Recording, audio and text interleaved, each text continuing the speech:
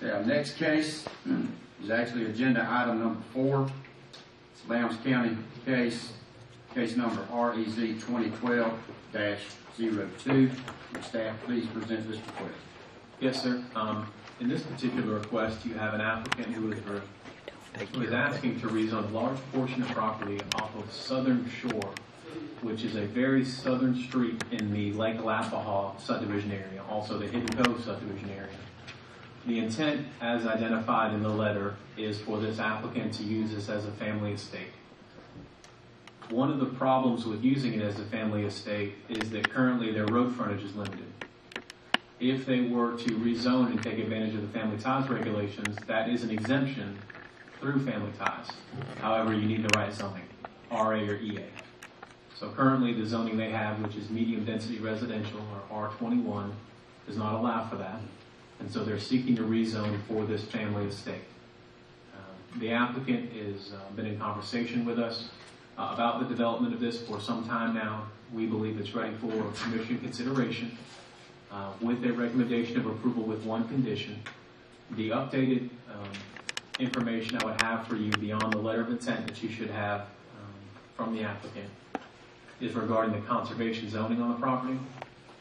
You can barely see it here on the map, but there is a small section of conservation zoning on the very southern part of the property, and it almost borders the property as you run north on this eastern shore of the lake.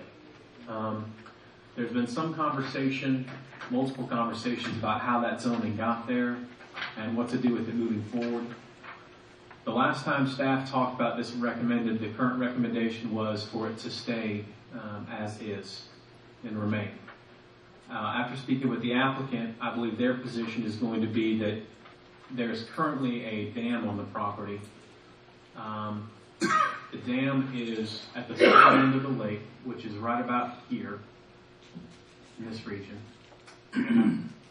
Their position is that everything conservation-wise north of this line go to RA, which is the requested zoning, and then everything south of the dam remains conservation, which is this larger portion down here. So there's a little bit of a disagreement.